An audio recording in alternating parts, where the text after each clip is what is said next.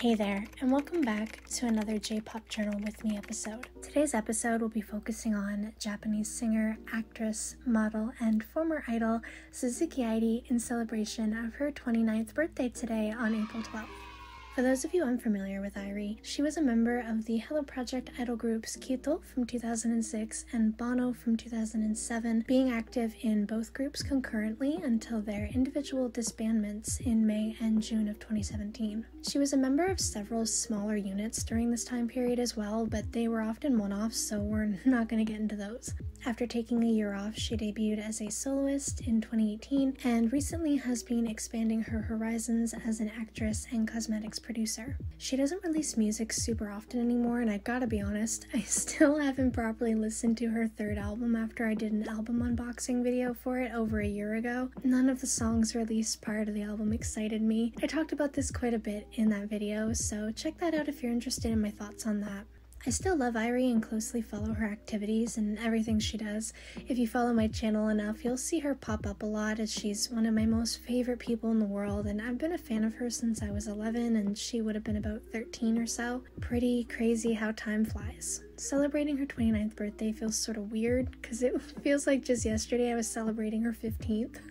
Anyway, to get to the journaling part of this, to start off this spread, I chose these pretty photos taken of her quite a few years back, maybe 2018 or 2019, as the base to build off of. I originally planned to have white borders around the edges of this because I liked that look, but it seems I printed it a bit too large to have space for that, so at least the large image had to be cut down to the edges of the photo so that it would fit. Because Airi's birthday is in April, which is a month largely associated with cherry blossoms and the color pink, I decided to include these pretty cherry blossom roll stickers. Every time I grab these, I always wonder why I don't use them more often because they are so pretty, but then I place them down and remember it's because they seriously suck.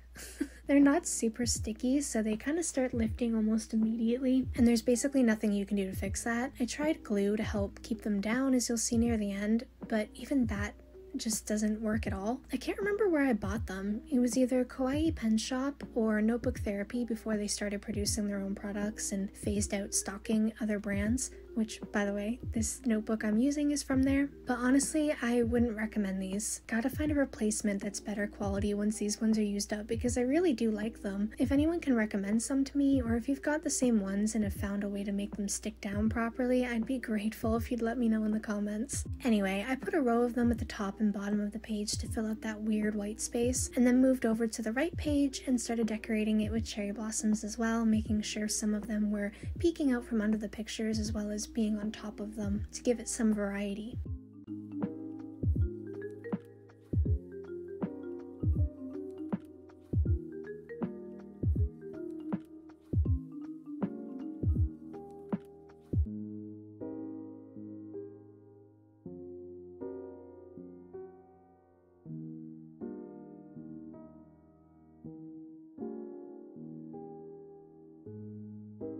I could have just left it there really, but I wanted to add some spice.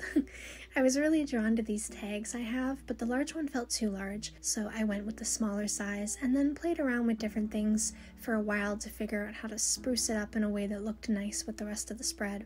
As I went along, I figured out a few things. I definitely wanted something that marked it was a birthday spread, and then I knew I wanted color, as without it the tag seemed too boring and didn't blend well with the colors of the spread. Patterned paper felt like too much, so solid color was best. I just had such a hard time deciding between orange and this burnt red color.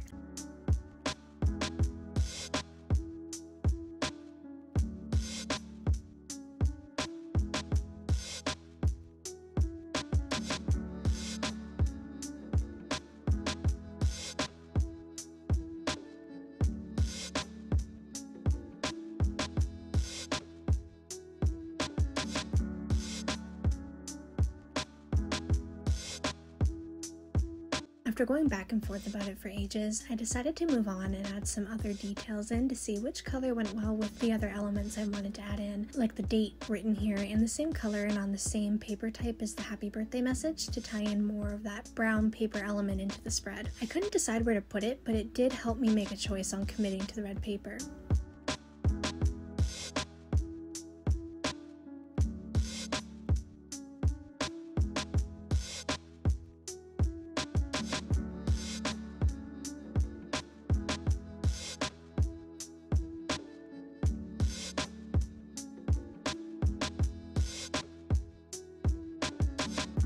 I grabbed more of that brown paper to create a spot for her name, and then spent some time figuring out how I wanted these 3 elements displayed. Honestly, I think they would have looked great no matter how they were placed, but that's what made the decisions so hard to make.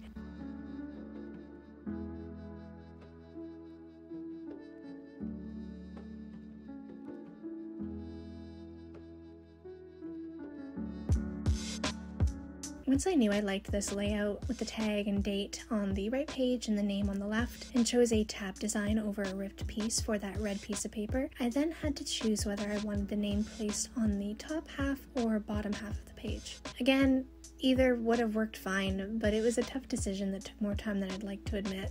I thought it would be better placed at the bottom to balance out that red that's at the top of the page. The tag, the date, and the red in the left image are all on the top half of the spread, making it very top heavy, and I needed to balance that out. To secure the tag, I'm using just a basic gold paper clip, but figured I'd change out the string to something that matched better while I was at it. I tested each of them out and was again torn between a few different options, but narrowed it down to either a brighter red-orange or a more muted red-orange. The muted one matched the red paper better, so I ultimately went with that.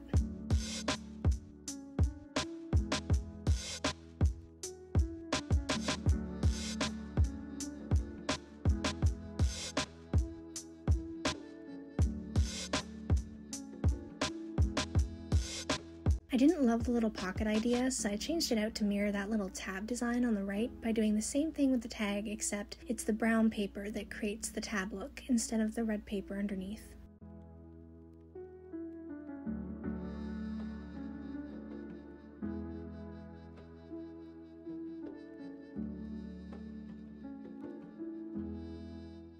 And that's it for this spread.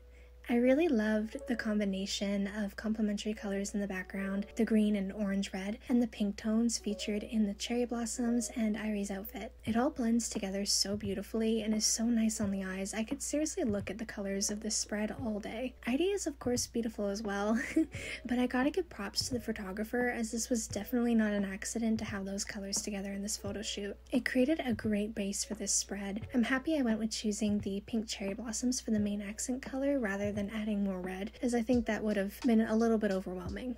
Happy birthday to the great Suzuki Airi. Thanks so much for watching, and I'll see you again in another J-Pop journal video next month.